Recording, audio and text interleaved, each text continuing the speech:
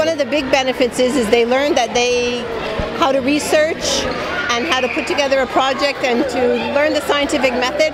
And it gives them a sense of pride when they finish something and they're able to present it and know, and they've gained knowledge. So I think that's important for it.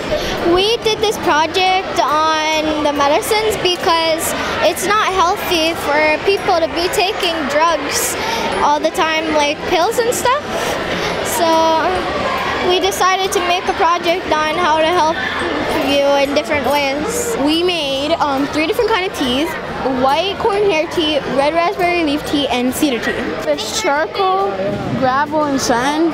So then when you pour dirty water, it'll go through. This will stop the chemicals, so then it'll come out as clean drinking water.